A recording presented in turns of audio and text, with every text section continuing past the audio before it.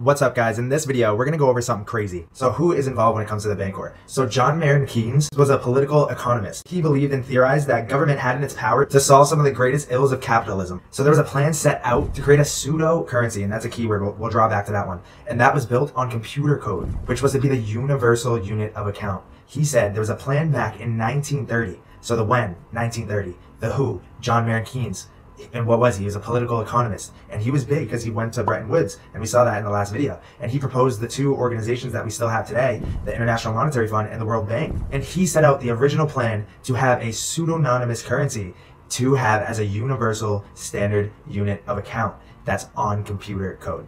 1930. So we're talking about the timeline of this being planned out, and this trying to be brought and integrated in our financial system has been planned out for 100 years, but it wasn't successful. And the Bancor never came to light. So his proposal of the Bancor, that pseudonymous currency that was built on computer code, and which was to be the universal unit of account. A unit of account, medium of exchange, currency, it's all the same thing there. So you go onto Google and you type in what's a pseudonymous currency, it's going to say a virtual currency, an unregulated electronic medium of exchange that operates like a currency, but is created and controlled by computer software, also called digital currency. Fast forward 9 years later from 1930, and we're here. We're in the moment of the time where this is going to happen. And it's funny because the timeline, we know it stretches and the end goal is 2030. So it's like a 100-year macro cycle where this is getting kicked in and this is playing out. So it's very surreal that we're here and we're aware of it. And we know potential players that might be involved. And we dive into that, I believe, around like the 5th mission of AGARTHA. So remember this because this is key, and all the stars are aligning that something is brewing between the new Bretton Woods, between the government digital currencies,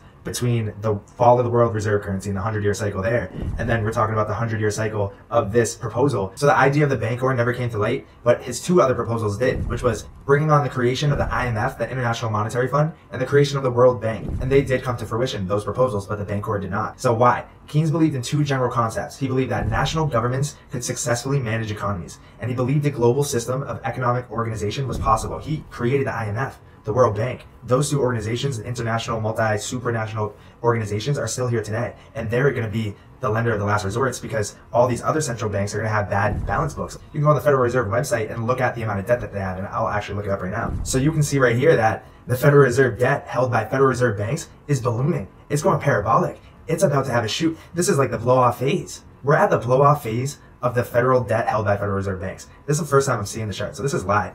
And this is crazy. I'm going to pull up the psychology of market cycles while we're here. So you see how there's like a lead up phase, and then we have the first takeoff with a bear trap, and then we're kind of going like linear with our trend here. And then all of a sudden it's like a sharp parabolic skyrocket here, and then we have a quick sharp pull back down into below the average, here below the mean, into despair, and then we return to the mean and start that phase all over again. So we could pull that out side by side to here, and you can see, hey, we have that lead up phase, right? We had the first bump up with the bear trap and came down, and then nope, it wasn't done. So they kept holding that debt, printing that debt, and then all of a sudden, bam. So 2019 hits Q4, and then bam, it's skyrocket up.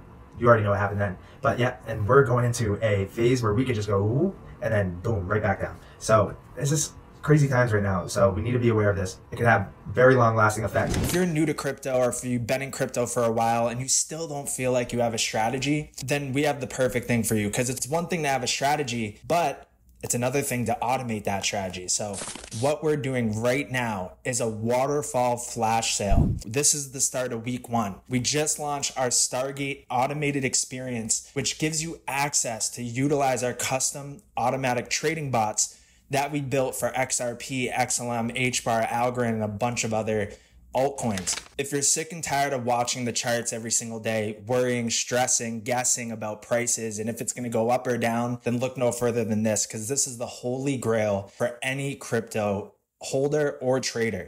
So the IMF World Bank potentially could be the lender and buyer last resort, where you'll learn about the SDR and why that could be the case and how they could turn that digital and back it potentially by some sort of gold standard, as we learned about before this. So, and have that new Bretton Woods 2.0 moment, because all these central banks around the world individually for their countries are printing those balance, that debt that they're holding on their books. They need some way to get rid of it. One, the IMF comes in and they take all that bad debt. So they can take all that bad debt off of these central banks' balance sheets because they're the only ones with kind of no debt on their balance sheet. So they have a stable ratio with the earned interest rate and the interest rate you pay. And you'll learn about that when we get into the SDR video a little more. So the IMF would likely, in a scenario, take the bad debt off of those central banks and now own all the debt, which means own all the countries' economies and everything of the world. And we can even see here the kicker. Let's go to the 1988 Economist magazine, where the Rothschilds, if you don't know the Rothschilds, they own more than the majority of ownership of the Economist magazine. So this was back in January 9th of 1988, and it said, get ready for a world currency. That same type of talk with a universal unit of account, same thing. And then we got the Economist, owned by the Rothschilds, owns all the central banks, and we know who's trying to implement some of these things in here. So it represents birth, death, life, rebirth. You see the phoenix standing on top of a bunch of all the world's currencies on fire. It's burning.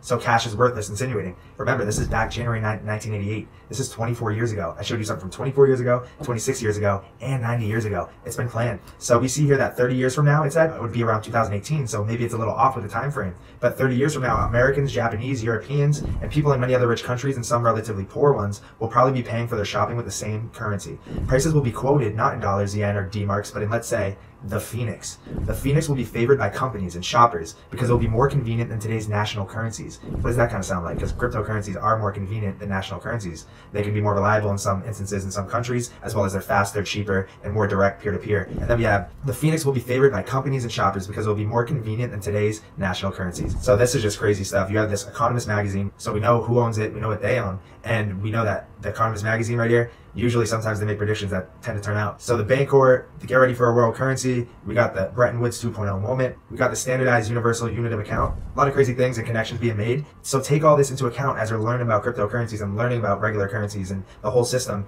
and try to make sense of it all and see if these are being stretched or this could be the case. Send us some stuff too, and we would love to go through it and kind of make connections together. The more stuff we find, the better. So let's end this off with a synopsis. So this stuff has been planned for over 100 years. We're talking back in 1930. And there was a plan set out by John Maynard Keynes to create a pseudo currency that was built on computer code, and which was to be the universal unit of account. It was called the Bancor, but it never came to light, but was likely stuffed in the back pocket of the powers that be. Keynes' proposal of the creation of the IMF and the World Bank did come to fruition though. That is why it's important to watch these two big players and especially understand who the IMF is and what SDRs or special drawing rights are. So we're going to dive into all that in the next video. So I know it's been a lot so far, and I know there's a lot of connections being made, and this might all be brand new to you, so please don't hesitate to reach out. We're here to help you guys, so reach out with any questions, you want to talk about something, just let us know. So that's it for this video. I'll see you. Are you sick and tired of just stressing and guessing, holding and hoping, and watching the crypto market go through its ups and downs and not doing anything about it?